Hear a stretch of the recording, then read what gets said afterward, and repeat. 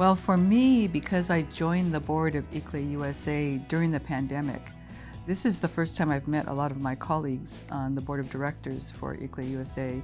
And just to be able to talk to someone face to face, get a feel for why they're here, why they joined the board, what their work is behind the scenes, because everybody comes from some area of sustainability or environmental work when they join the board.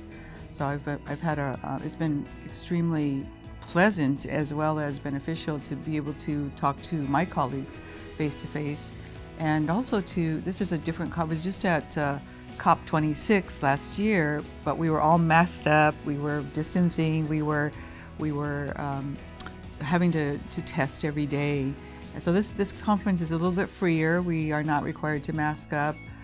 We are able to talk to people face to face and actually spend time getting to know people and their backgrounds. So a little harder to do that virtually.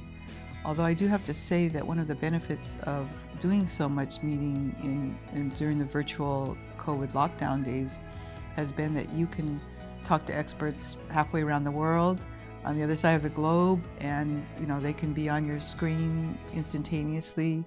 So being able to access a lot of expertise has been easier virtually, but being able to connect with people, you really have to be in the same space as them.